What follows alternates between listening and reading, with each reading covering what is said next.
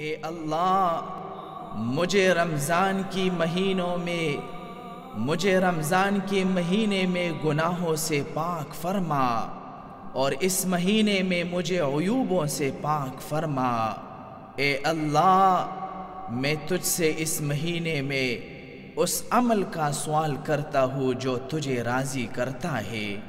اور میں پناہ مانگتا ہوں اس عمل سے جو تجھے ناپسند ہے، اور میں تجھ سے اس مہینے میں توفیق مانگتا ہوں تاکہ تیری اطاعت کروں اور تیری نافرمانی نہ کروں۔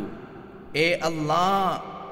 مجھے اس مہینے میں اپنے اولیاؤں کے ساتھ محبت کرنے والا بنا، اور اپنے دشمنوں کے ساتھ عداوت کرنے والا بنا، تیرے آخری نبی کی سنت کا اتباع کرتے ہوئے۔ محمد رسول اللہ